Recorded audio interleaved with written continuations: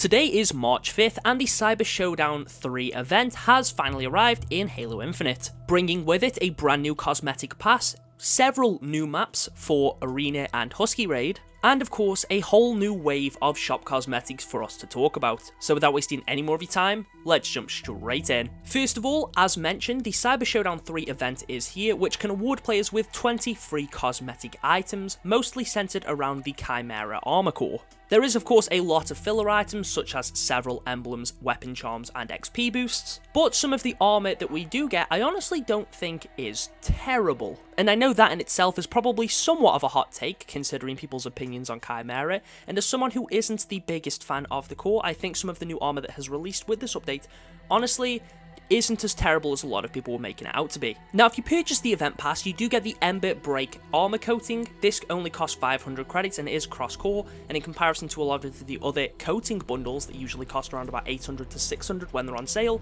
this is a relatively solid deal. This week's ultimate reward is the Signal Source nameplate. Really don't care for this one, it doesn't look that visually interesting at all, but I'm sure one or two of you might like it. And it'll probably be one that I do unlock as I'll be doing my challenges to complete the event pass regardless. Anyway, moving on to the store, today's daily is the D20 weapon charm for 150 credits. Next up, we have the return of the Level Up bundle, back for 1,500. This gives you the Retroed Aftermarket Mythic Effect set, the Retroed Console Legendary Armor Effect, the Retroed Emulator Kill Effect, the Retroed Lockout Armor Effect, the Corpse Flower Armor Coating, and the Post-Mortem Legendary Stance. As a whole, for 1,500, I don't necessarily think this bundle is overpriced considering the usual pricing of the effects, but I do feel like these should be in separate bundles, especially Retroed Console and Retroed Lockout, as you can't use two armor effects on the same Spartan. The items you get here I'm not a huge fan of, but they are pretty on brand with the rest of the event. Next up, the Sundered Star armor coating is still here, and this is completely free. It's here to celebrate the release of the Halo Epitaph book and is of course based on the Didact's colour palette, so make sure you pick this one up while it's still available. And while we're on the topic of free items, don't forget to log in to claim the Women's History Month coating and visor set. They don't need to be claimed on the store or anything, as soon as you log in you get access to it. The first of the new bundles is Grid Runner Splash, and this gives you the coating of the same name as well as the Daemon Reach armor effect. For 1,400 this is absolutely overpriced. Just one cross-core coating and an armor effect I do not think is worth this price point whatsoever. In my opinion, the armor effect itself also isn't anything too special. Next up, we have Grimgast, which gives you the helmet of the same name, the Larcener Adaptation helmet attachment, which I think makes the helmet look considerably worse. You also get the Aberrant Augmented shoulder pads, and I kind of like these. I feel like these could work really well for a Flood build. You also get the Crux Protocol chest attachment, which is also kind of cool. You get the Power Assist Pad knee pads, which, to be honest, I think look way too similar to the default Chimera knee pads. You also get the Internal Restraint utility piece, the Viral Influence armor coating, the Bismuth Slick visor, the Eclipse Phase weapon model for the Commando, which I think looks amazing, and you also get the Travelyan Security weapon coating for all of your weapons. Now, this is, I think, the most expensive of these new Chimera bundles, but in my opinion, I believe it is the best in terms of value, and I think some of the cosmetics here are pretty decent. But again, I do wish we just had the option to buy some of these items separately. The main things for me are the shoulder pad and the weapon model, and the fact that I have to spend 2,000 credits if I wanted to get those kinda sucks. The next bundle is Fomorian, which gives you the helmet of the same name, and I do think this is one of the worst ones that have released with this update. You also get the Flu Augmented shoulder pads, and these are pretty cool. You get the Organic Metal Extended chest attachment, which is also decent. The Experiment 90 knee pads, the Mimic Probe V5.8 utility piece, the Delta Dive visor, which is kind of similar to the free one that you get on the event pass, and the Wave Action armor coating. For 1,800, again, I do think this is much more on the pricier side, but it does still have some decent cosmetics. I do think it's worth considering with a lot of these shoulder pads and helmets. Of course, they are all fully cross-core now, so even if you don't like how they look on Chimera, you might like how they look on some of the other cores. But I still think some of these prices are pretty ridiculous, just like our next bundle, Soundless Riot, which gives you an armor coating of the same name, and the Desert Hive visor for 1,000 credits. I think just a coating and a visor for 1,000 credits is pretty crazy. And the next bundle, Data Core Riot, isn't much better. This gives you the weapon coating of the same name, and the very similar name Extended Riot Armor Coating, which is just the armor version of the weapon coating, as well as the Gravestone Guard Visor. Now, although I think this one is technically better because it does come with a weapon coating too, 1,400 for just a weapon coating, an armor coating, and a visor is insanely overpriced, when you consider that the bundles that contain all of this stuff and pieces of armor tend to only cost 400 to 600 more. Next up we have the Strigoi bundle, and I'm not sure if I'm pronouncing that one right, but this gives you the helmet of the same name, which really looks like a Bionicle.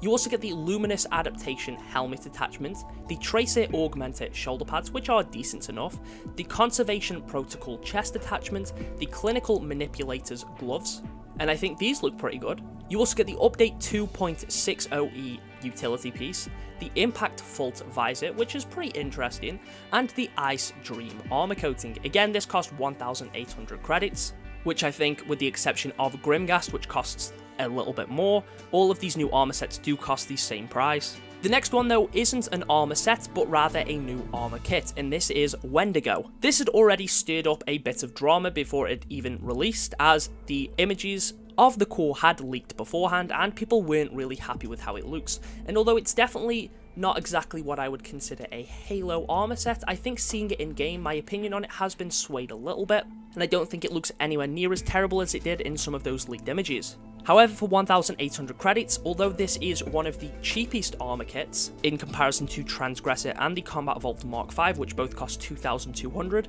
this is 400 credits cheaper but doesn't come with a coating or visor or anything else, it is just the kit. And again, although it has some level of customizability, being able to change the coating and the visor, the fact that I can't use any of the armor pieces here on my own Spartan just makes it seem extremely overpriced.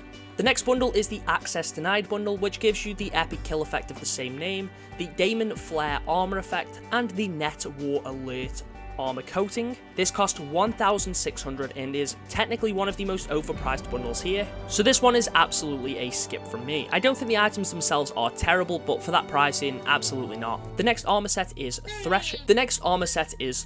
And I think the helmet for this one speaks for itself. You also get the Plasm Augmented shoulder pads, which do look pretty similar to the default ones, but with heavy modifications.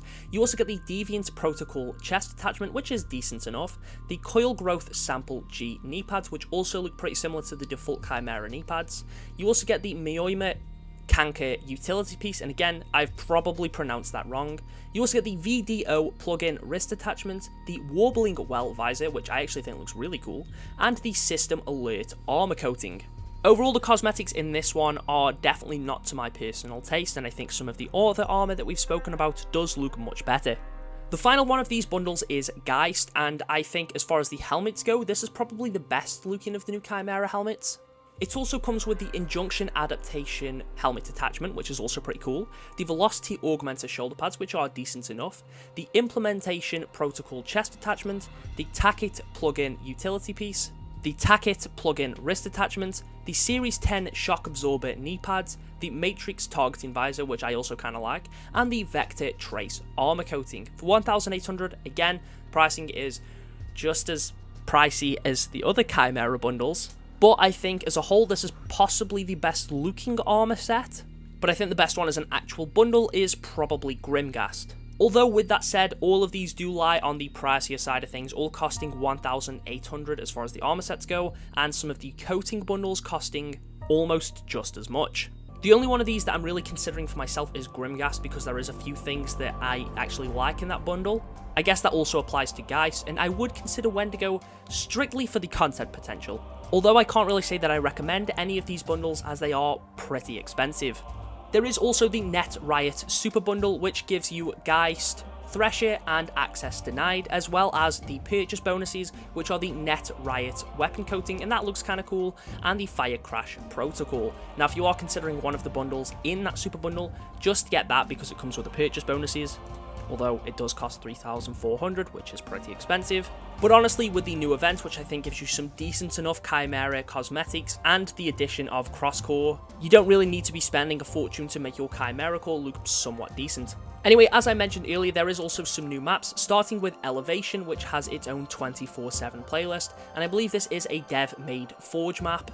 set on a space elevator, and it looks pretty cool, and I can't wait to try that out. I will probably stream it tomorrow. As for Husky Raid, that's had a refresh today, adding 6 brand new maps. Or at least it should have. When I am clicking on the playlist, it doesn't currently show any of them, but those should be out pretty soon, I hope. Anyway, there won't be a Spartan of the Week today, as I'm going to wait to see people's Chimera builds. But if you are interested in being featured as a Spartan of the Week, make sure to join the Discord and post a picture of your Spartan in the Spartan of the Week channel. Anyway, thank you all for watching, and I'll catch you all in the next one.